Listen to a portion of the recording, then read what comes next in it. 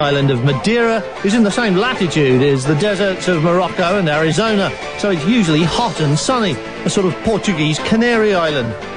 Unsurprisingly, it's a favourite destination for the drivers of the European Rally Championship as they gather here for another coefficient 20 round of the series.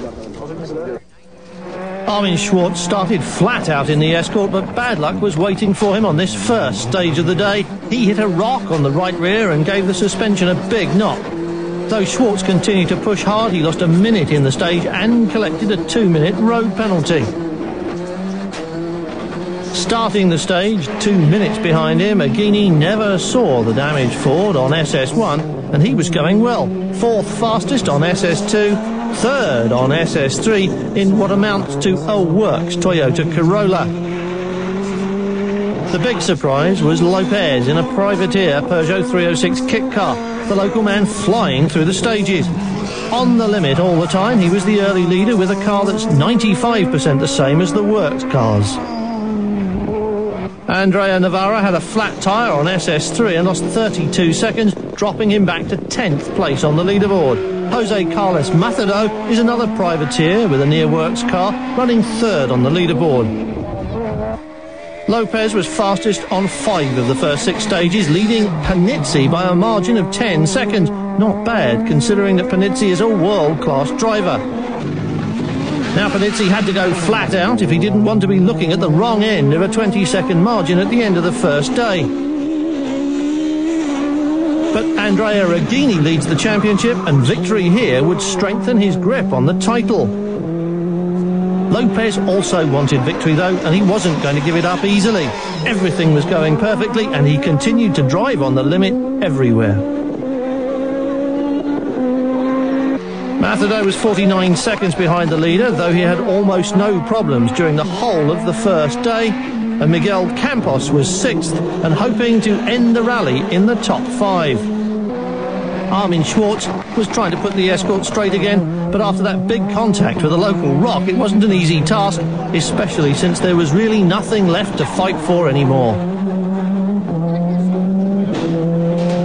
At the end of the first day, the drivers returned to Funchal for the overnight halt, and at 7:30 next morning they began day 2 in the mountains, on wet roads and in some thick mist. Rally leader Lopez started as fast as day 1, but had to go over the limit to stay in front. He was equal fastest on the 3 first stages, with Andrea Aghini the man to beware of. And he planned to attack now when the wet hill roads suited the 4-wheel drives. Clearly, the 2-wheel drive cars were having traction problems, as he expected. Miguel Campos had already lost 1 place, and it seemed the rally would be decided this morning. Navarra knew the small cars were in trouble with traction, and he went for it 100% as well. But then leader Lopez failed to appear at the finish of the super-fast SS22 with its flat-out section over the crest of a hill. With his lead cut by 20 seconds in 2 stages, he was flat out at 200 kilometers an hour when he lost a wheel and rolled 7 times. The catastrophe was immense, and Peugeot withdrew when they heard the news that 2 spectators had been killed and 4 injured.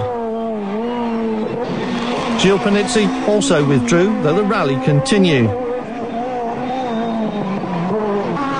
Now it was an easy victory for Aghini, who would have won anyway, and would have preferred it to end in well-earned triumph rather than tragedy. Behind him, Macedo was 2nd and Azeredo 3rd, but it mattered little by comparison. This is a rally that's enjoyed by the whole population as well as the drivers, and usually means a 3-day party that holds the whole island in its grip. Andrea Aghini defeats the local heroes to take victory, but the accident to the Lopez Peugeot makes it a hollow one indeed, and out of respect